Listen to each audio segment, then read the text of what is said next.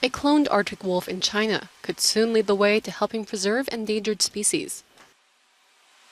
The wolf named Maya was born through the same technique that created Dolly the sheep, the first cloned mammal in 1996.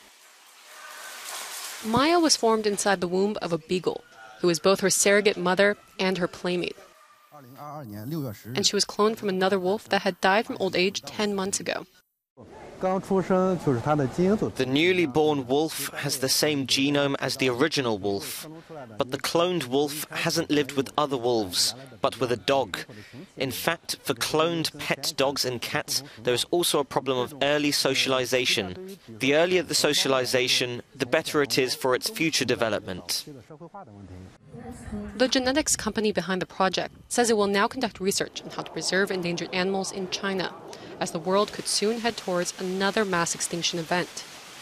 But some in the scientific community have raised concerns, specifically when it comes to the health of cloned animals and how it will affect biodiversity. Maya, for her part, will be destined to spend the rest of her life in captivity because of her lack of socialization.